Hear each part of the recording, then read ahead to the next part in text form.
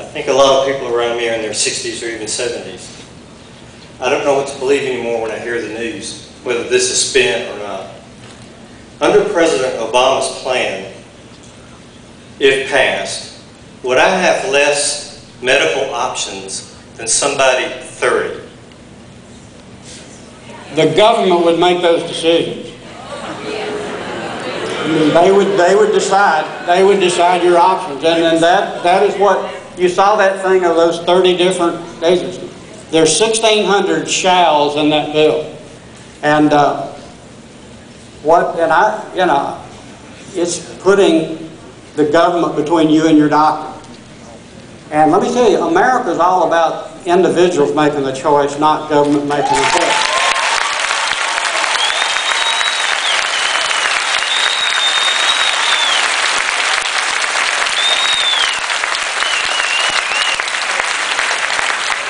And that is not just America. That is really handed down to us from generation to generation. And that's, that we work hard, we take initiative, and so now we have some of the folks that are over.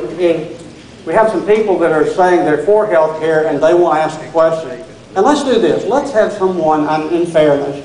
Let's have someone who supports the Obama health care plan. Let's have 2 questions from them, just from a fairness standpoint. So would y'all come up? Come on. Just come on up here. I mean, I know y'all, I keep hearing you, but I want you to come up here where everybody can hear you. And let me say this. Come on up. What I'm saying is, please be civil to each other. I mean, this is America. Everyone has an equal right to speak.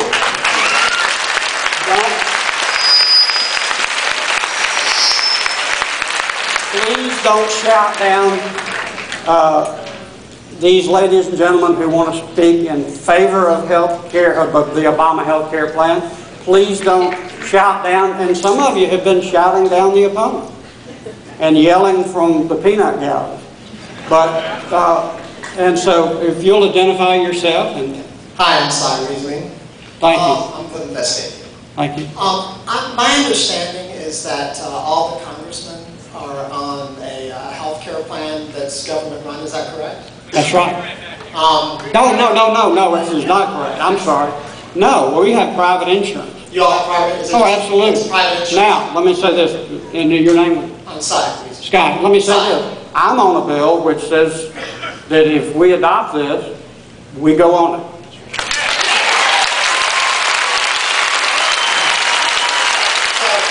Now let me tell you what we also have the option. If that bill doesn't pass, let me tell you what else I will do, Scott. I will guarantee you this, because I did this last year. I've done this for several years.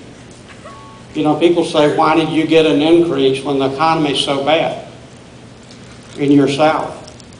For several years now, I have waived my salary increase until I was reelected.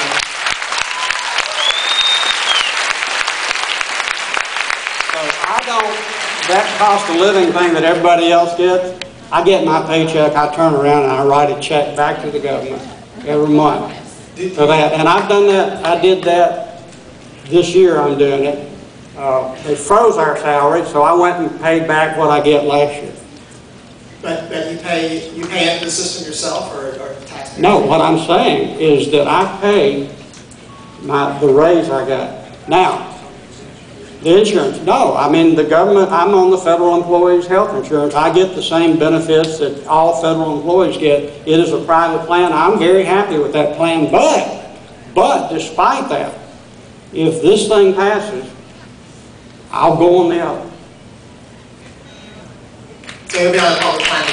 Absolutely. I'm on legislation that says I will. So being on the public plan itself, and you would have an interest in making sure... Oh, I hope I don't go... No, I hope I don't go on. But I mean, if you're on the public plan, you wouldn't have an interest in making sure the public plan works properly. If you're on the same plan as everybody else... Well, let me say this one. I do not believe, I've said this today, I do not believe in a single payer plan. I think it would be the ruination of our health care. And let me say this, guys, I have a right, and I hear some boos from some of y'all, and I'm going to let y'all talk. But, you know, I have a right just like anybody else, I think, to choose my health care. But let me say this, but I feel so strongly about this that go ahead. But you understand what I'm talking about.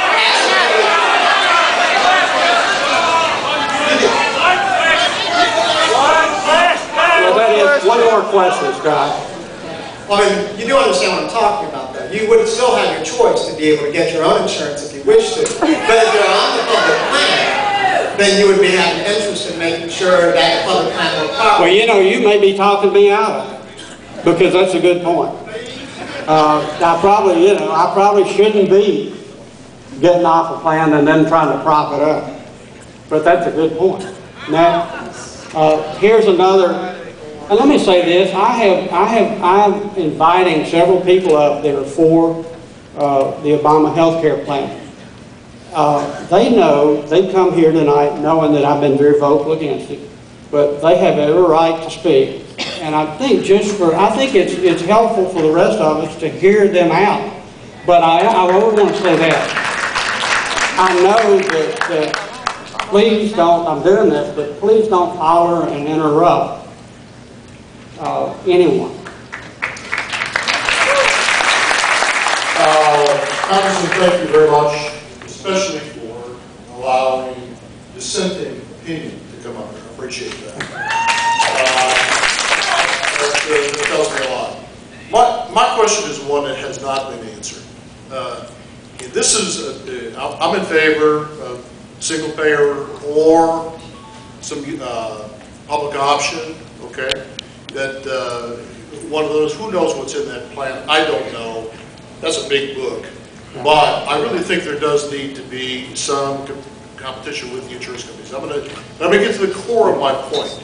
There's a lot of people out there with catastrophic illnesses. There are catastrophic accidents, cancer, kidney transplant, heart transplants, people that have had Blue Cross caps or Cigna or Aetna caps, vanished. They used to. These are people who have had jobs, who have worked as Americans. You had somebody saying she's paid Social Security since 1965. I've paid Social Security since 1968. There's people out there who have worked, saved, been really good Americans. I'm a Vietnam vet, but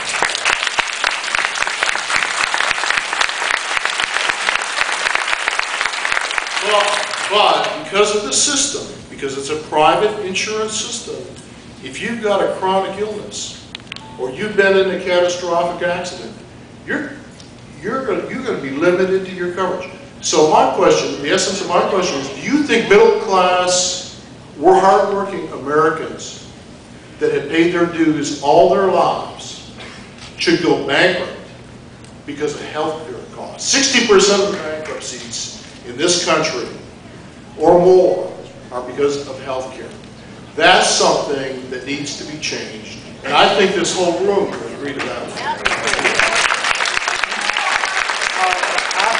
I do believe this.